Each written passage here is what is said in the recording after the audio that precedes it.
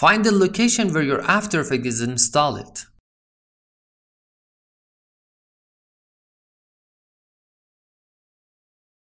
Copy the script file to this folder and run After Effects again.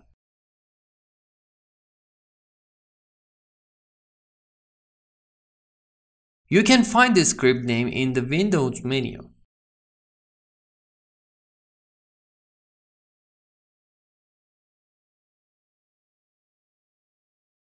For example, here we have a composition in which there are two layers with different properties.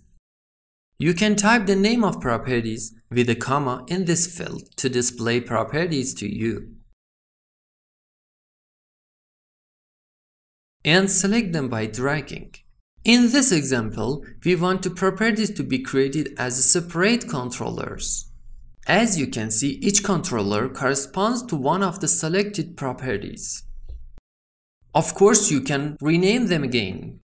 If you want the controllers to be on another layer or in a different composition, this script allows you to do this. You can select the composition and type the name of the layer you want.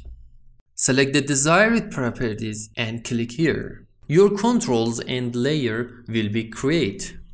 I make my own controllers, for example.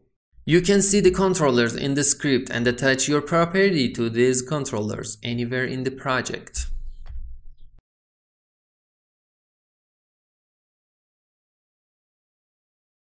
One of the options in this script gives you the ability to connect properties of same name to a controller. In this case, select all the controllers and connect them here.